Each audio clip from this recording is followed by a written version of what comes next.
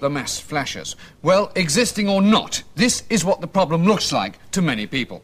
Sir Keith Joseph, does he exist or not? To discuss the problem, we have with us in the studio 4 economists, 2 politicians, my brother-in-law, my auntie, a small packet of fairy snow, a little wheelbarrow, a large rock cod, a piece of...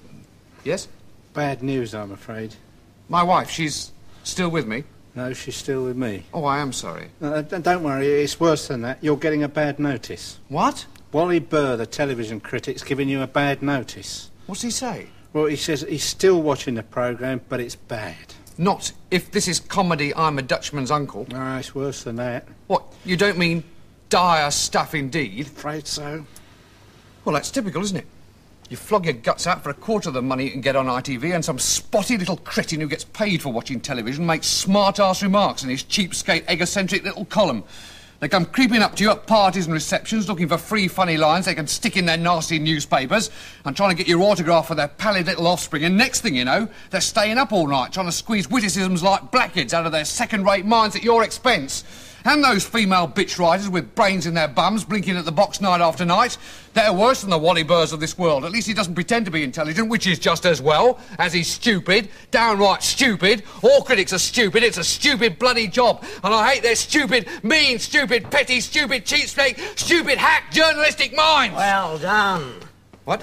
Wally Burr has just said you were magnificent. What? Yes, he's given you a rave. Really? Yes, he said the tirade against the critics in particular was a masterly use of satirical invective. He said that? Yes. Well, you know, he's not stupid all the time.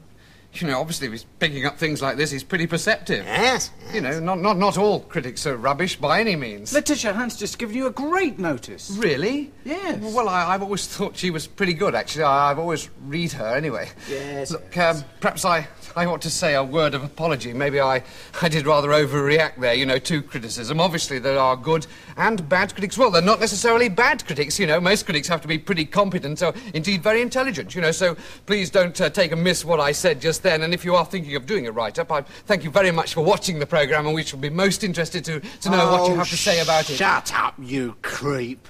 I thought you were someone to respect. Now look at you. I'm so sorry. Huh, how do you think I feel? What do you think it's like being the little guy week after week? I want to be the tall guy next week. Tall and goyish. You think I like being the only intellectual on this programme? You think it pays any better? Goddamn kids. Hardly wet behind their degrees writing my lines for me. You think that doesn't hurt? I have to suffer in silence. I'm a writer. I've had plays on. Silence. Silence most of the time with the number of lines he gives me. Well, it's no fun hanging around waiting to do the musical numbers, you know. Look, come on, chaps. Oh, let's get- I've got hundreds of numbers I could be doing. Now, Neil, please. up. Here, listen, why don't we put in for our own programme? That's a I good tell idea. ya. Henry's a writer, you could do the music. Now, I wait used a to be an minute. actor Can I once. be in it as well? Oh, you think? I gave you your first big break. Come on, we'll go and see Aubrey Singer. He's desperate for a programme. Yeah, it's too much like... Now, look.